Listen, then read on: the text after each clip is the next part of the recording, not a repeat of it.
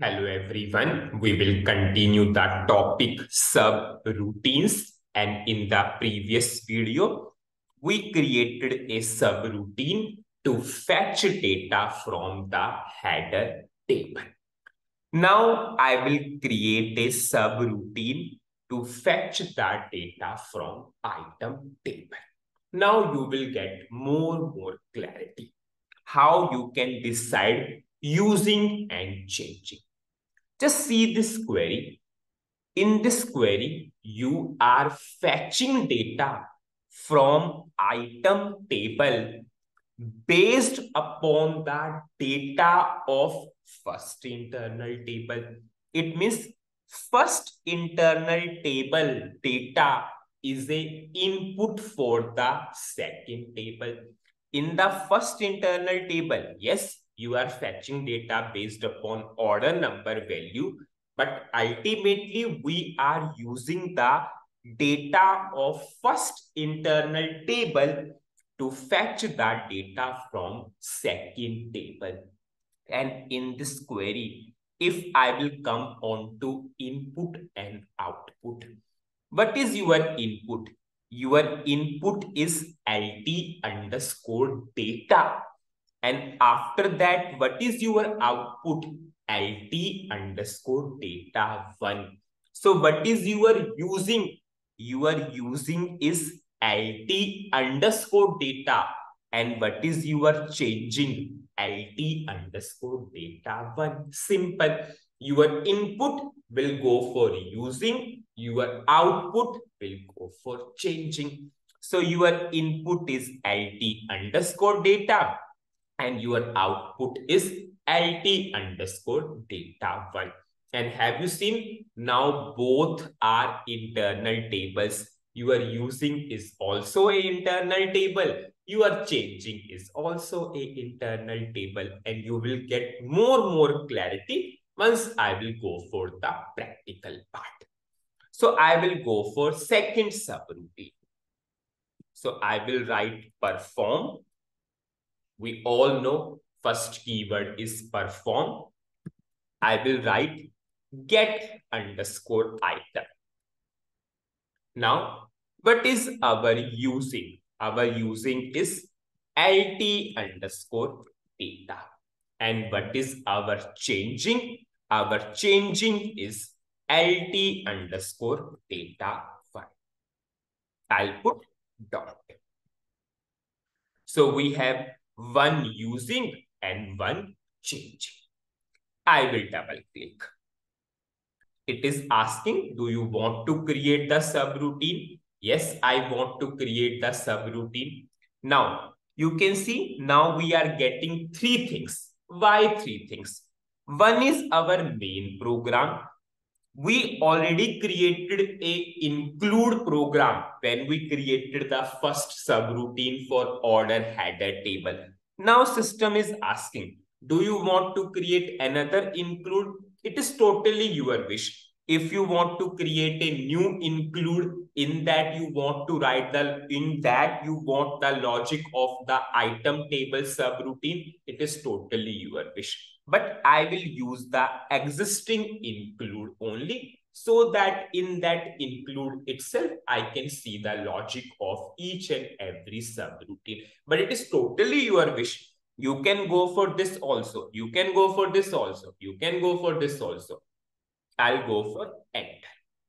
And you can see in the same subroutine, now in the same include, we have the logic of the item table, also item table subroutine. Now, this is table. This is table. But the best naming convention we are following, PT, PT. And we are going for pass by reference concept. Now, these are not variables. They are internal tables now. If we want these to be internal table, so how you can make internal table? You all know internal table, type table of your structure. But here I cannot go for local structure. Compulsory, you need to go for global structure. And just realize in the previous video itself, we already created a global structure which for LT underscore data. We already created a global structure which has 4 columns, and then we created the table type, because ultimately you are using this. You have first subroutine is giving LT underscore data. Then that LT data you are using. So why we will create again new structure type and table type? We'll simply use that particular thing. So I will double click and I will simply use that. This is our table type which we created for order header table. Done. Now for item table, we need to create, because as of now, we have not created that. So how we will go? This is your formal parameter. Now, if I will go to actual parameter, this actual parameter is an internal table which has 3 columns. It means I will create a global structure of now how many columns? 3 columns. I will go to SC11 transaction code. Suppose I will give ZSTR underscore ORD I. I'll go for create. I'll create a structure, order, item. Now, what is first column? Order number. Type, data element of order number. Do not go for any mismatch here. Otherwise, it will give the type conflict error. Order item number, type, data element of order item number. Sorry.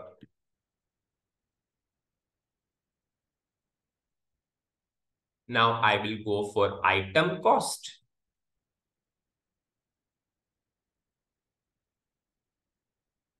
I'll pass the data element of item cost. Now, as it is a amount field, so we need to give the reference table and reference field.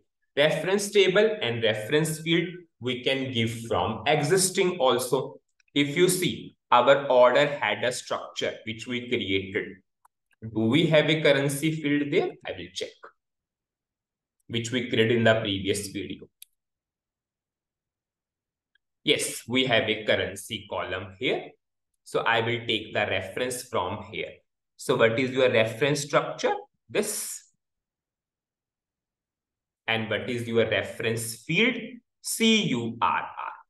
You can pass the reference from your order item table also. It is totally your wish. Suppose many times people ask, why we did this? Can we take from order item table itself? Yes, you can take from order item table also. It is totally your wish. You can go for order item table and you can pass from here also, because ultimately currency field is not in order item table also. We pass the reference from order header. So you can pass the reference from order header table also. It's totally your wish. I'll go for activation. So our structure is ready, but type table of is not accepting. So we need to compulsory create a table type. So I will create a table type, create table type, order, I'll pass the structure. I will activate. So we created a table type which has a structure type, and structure has 3 columns. Now I will use in the program. This is our program. So this is our subroutine. So here I will write type table type. So now this table type has a structure type. Structure has how many columns? 3 columns. So our formal parameter is a internal table of 3 columns. If you will go to your actual parameter is a internal table of 3 columns only. So what I will do, I will activate up to this level. Now I will simply cut this query and I will paste into this subroutine. I will go for yes and I will paste here. Now your internal table is PT. This is PT. This is PT. I'll check the syntax and I will activate. Now I will focus on one most important point here. Now just see, you are using is a internal table and we are going for pass by reference concept, because in case of pass by reference, your address will pass. Just think, if your this internal table has billion trillion of data and you are going for pass by value concept, unnecessary you are giving the memory to the formal parameter. So that's why I'm saying, if your requirement is not that pass by value is necessary, never go for pass by value. We covered and we are passing by pass by reference concept only. And yes, now people will ask, can I replace this by global structure? If I can go for global structures here, it is totally your wish, because ultimately it is already developed program and in that program local structures was available. So I'm not changing that part. If you want to change that part, it is totally your wish. Now, what is the summary of this particular video? In this video, we created another subroutine for order item table to fetch data from order item table. When we saw the query, we analyzed our LT underscore data is using, our LT underscore data one is changing. So we take LT underscore data is input, LT underscore data one is output. So we passed LT data as using, LT data one as changing. And yes, and now both are internal tables. We already have a table type for order header, so we used that. But for item, order structure type and table type are not available. So we simply created. And yes, it is pass by reference concept. And yes, after that, if you want to completely remove the logic of local structures, it is totally your wish if you want to do that. In the next video, I will create another subroutine to merge the data of these two internal tables. So that's it in this video. Thank you.